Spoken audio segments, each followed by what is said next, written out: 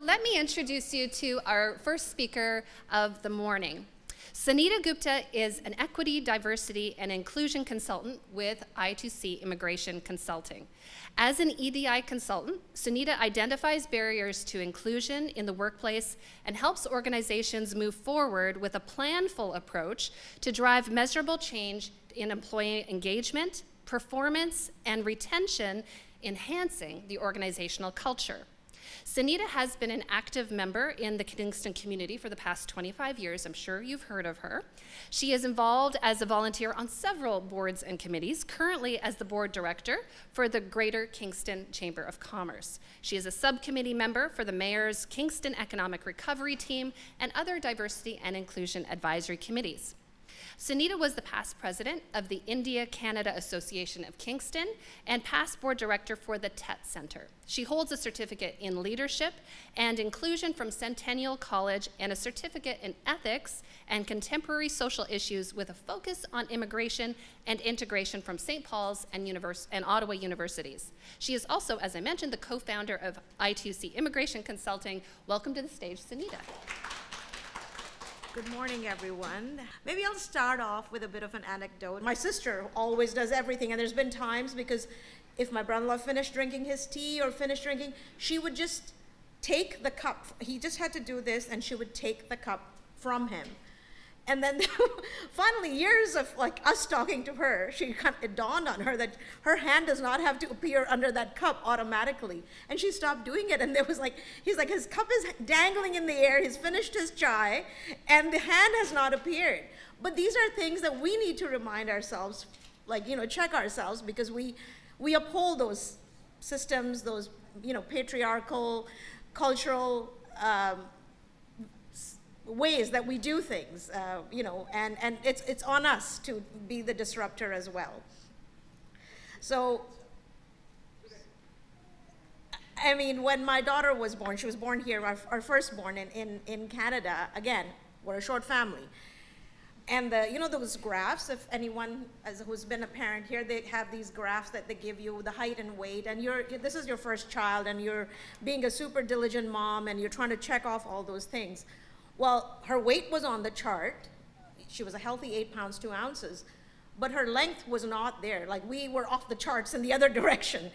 And I was getting all concerned. A perfectly healthy baby, and until someone says, those are meant for Caucasian populations. These are not designed, these graphs are not there for, and obviously, we're short, both her parents were short.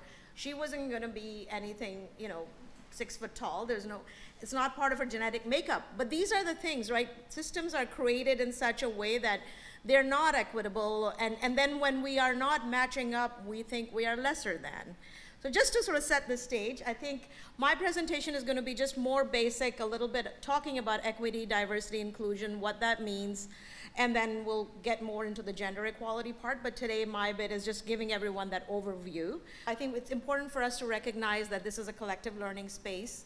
We challenge the idea, not the person, so feel free to speak up, share what you think, and it's on us to make sure that we allow that space for that individual if they want to share that thought and not challenge the person.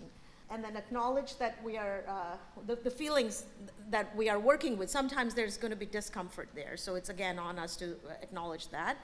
And step up or step back in the session as needed, and respect confidentiality. What is diversity? And I'm not going to reread that definition that's up there. We all understand that diversity is gender diversity, whether it's cultural, religious, abilities, all of those things. But again, it's important to remember two things. Diversity is relational. Right now in this group, Mike, you're diversity, or gender diversity, right? Because this is, so we forget that oftentimes. It's the setting, and in India, I am definitely not diversity in India. So that's one thing to remember. And the other thing is that it's not just about the identity of the person. With those identities comes their lived experience. And that is what diversity is about those identities and about those experiences that that person has had as a bearer of that identity. So something for us to think about, because we're so used to, again, looking at that box. So we're going to do a little reflection on our identity and lens. every time I read out this statement, we can, if we hold up our 10 fingers, and then if it applies to you, you can put a finger down. And this used to be what we call the privilege walk, where we were all lined up in a room and you took a step forward if that statement applied to you, and then, you know, by the end of the exercise, that gap became very visible. But again, in light of the space, and also the pandemic taught us how to switch some of these things. So if we can all hold up our 10 fingers, and I'm going to read out the statement, and if it applies to you, put your finger down. In school, I learned the history of my ancestors.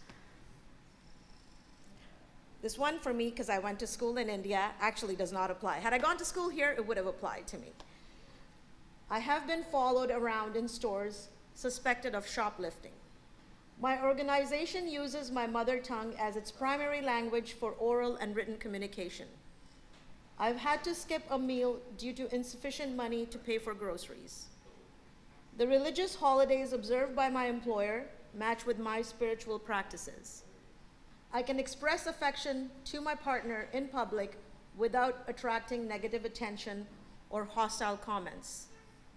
I can comfortably access most buildings without needing accessibility accommodations. And we can also reflect here that accessibility goes beyond physical accessibility, so there could be more in terms of visual and whatnot. So if that applies, the presence of law enforcement makes me feel safe and protected. I've had to sit by myself during recess at school. I have been treated poorly by a client whom I'm trying to help due to the color of my skin. So yeah, I was able to have four fingers down. Like, I shouldn't say I was able to. I have 4 fingers down. But does this drive the point? I think that, again, our identities, our experiences really impact, and they can start at a very young age. That feeling of not being, you know, when you're no one comes and sits with you when you're sitting at recess, no one joins you, all those feelings of exclusion, and we'll talk about that. So just something for us to always be mindful of when we're talking about equity, diversity, and inclusion. This is what we call social location and identity. So all those things that we talked about, you know, the first definition about diversity that I shared, along with it, there's so much more to it, right? Like, it is our socioeconomic status, it is our political belief, all of those things together. So it's not, again, that visible identity, everything, all those cultural values, the religious values, political beliefs, all of those together form who we are and what our views are, how we are received, perceived by others. So just something that, you know, for us to be mindful of at all times when we're talking about identity and privilege. So this is another one. So it's called an identity iceberg.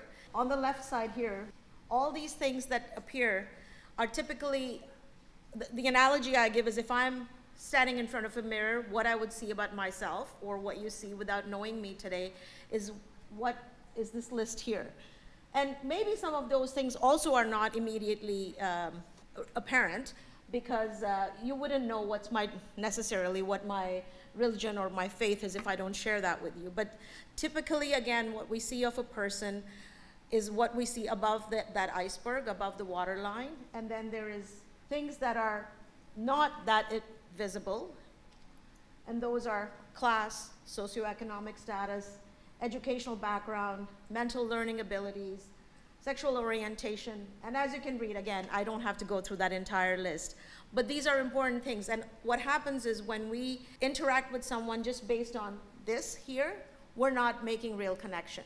We're not, and whether it is building connection, whether it is creating those equitable spaces and workplaces in our communities, based on this, we are only just, again, it's the tip of the iceberg. There's so much more to a person, and the more we get to know someone as a whole, we will realize there's so much more to connect on and with that person as opposed to just the superficial identities. Intersectionality, are most of you familiar with this term? Intersectionality? Okay, I get some thumbs up and some. It is, again, I'm not going to read the definition. As you can read, it is a complex way of how our identities all intersect. I am not, like, at one given time, I'm not just a woman. Another time, I'm not just an Indian. I am an Indian woman or someone from India who practices Hinduism. I am all of that at all times. I'm also a Canadian citizen. I'm not compartmentalized. So that's what intersectionality means. And again, for those who are coming from backgrounds that are typically racialized or underrepresented, those intersectionalities together can then present so many disadvantages because it's not one thing.